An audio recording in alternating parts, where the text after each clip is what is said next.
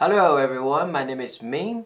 If you are a Fuji user, have you ever wondered what is the dynamic range setting on Fuji cameras? What is dynamic range 100%, 200%, 400%? What does it mean? How does it work?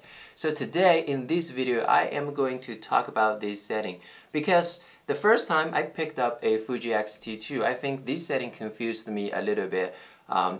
Just to understand what this does and how this, if that applies to RAW files or just JPEG files. So yeah, I think there is a little bit confusion around that setting, so I'm going to address that today in this video.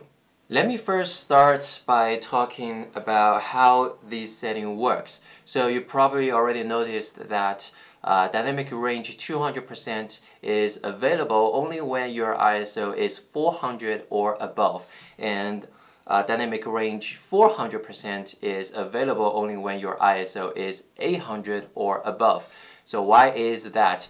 Let's assume you are shooting at ISO 400 and you are making the exposure. There is some overexposed area, some highlights in your photo, and if you are shooting with dynamic range 200%, basically what the camera is going to try to make a one stop lower exposure by going with a lower ISO. So let's say your ISO is 400, then your camera would go to ISO 200. So that way it will make another lower exposed photo and grab the highlight area and combine into your ISO 400 photo. So basically in your ISO 400 photo you have mid-tone shadows captured at ISO 400 level, but the overexposed highlight area is captured at ISO 200 level.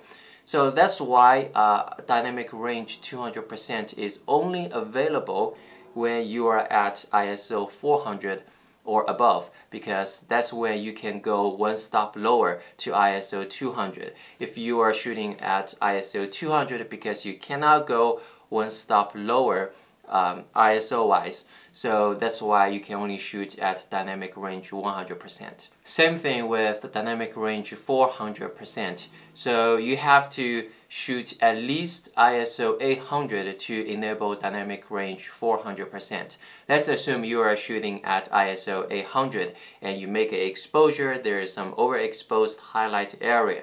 Now your camera will go back 2 stops. It can go back 2 stops to ISO 400 and ISO 200, basically lower the exposure and expose the highlight area, and use that underexposed highlight area combined into your original ISO 800 exposure. So that way your photo, the shadows and midtones, you're captured at ISO 800 level, but the highlight area is captured at a much lower ISO 200, ISO 400 level, and then combine these together. That's how it makes dynamic range 400%. Now that sounds fantastic, but the big question is, does this setting apply to RAW photos or does it only apply to JPEGs? Let's find out. Alright, now let's take a look at the photos. So I captured this window, and as you can see, this area is overexposed. So now let's firstly take a look at the JPEG files. So this is the JPEG file I took at ISO 800, and the dynamic range setting is 100%. So please notice this string here and the sky here is all overexposed. There's no details, no colors in there. And then I captured another photo, this one, and this photo is still ISO 800, but I have dynamic range setting at 400%. So you can see the string becomes a little bit clear, and I have blue sky here. So compared to this photo, this is the ISO 800 dynamic range 100%, and this is ISO 800 dynamic range 400%. So as you can see, it retains more details in the highlight area. So looks like it applies to JPEG files. Now let's look at RAW files. So this is the RAW file that I took at ISO 800 dynamic range 100%. As you can see, the details are overexposed here. And then this is another photo another raw file that I took, ISO 800, dynamic range 400%, but I don't see any difference. So this guy here, ISO 800, dynamic range 100%, and this guy, dynamic range 400%, both raw files, and I don't see a difference. So it looks like the dynamic range setting doesn't apply to raw files. Now let's also take a look at Lightroom, see if Lightroom makes a difference.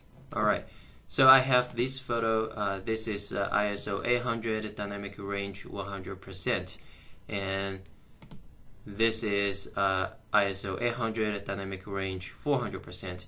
As you can see, still no difference between these two photos. So the dynamic range setting seems only to apply on JPEG files. For me, I just leave the dynamic range setting at 100% for two reasons. The first reason is most of the time I shoot at lowest ISO, so that's ISO 200 natively on Fuji X-T2. So that means I can't enable dynamic range 200% or 400%. The other reason is this setting doesn't apply to raw files. So if I open up a raw file in Lightroom or Capture One Pro, then I can't see these exposure blending effect. I still have to work with the original exposure. So that's why I just leave the dynamic range setting at 100%.